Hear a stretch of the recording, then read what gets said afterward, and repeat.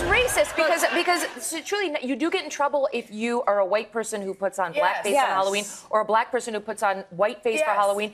Like back when I was a kid, that was okay as long as you were dressing up as like a character.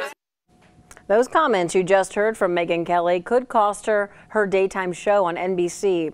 According to a source directly familiar with the situation, Kelly might be relinquishing her show. She and her talent agency also parted ways. Kelly immediately received harsh backlash after her Tuesday segment about Halloween costumes when she wondered why it was inappropriate for white people to dress in blackface. She opened her show yesterday morning with an apology. I defended the idea, saying as long as it was respectful and part of a Halloween costume, it seemed okay. Well, I was wrong, and I am sorry. Variety is reporting Kelly and NBC News executives have had talks about a new role for her. According to the main source, negotiations about the end date of the show are underway.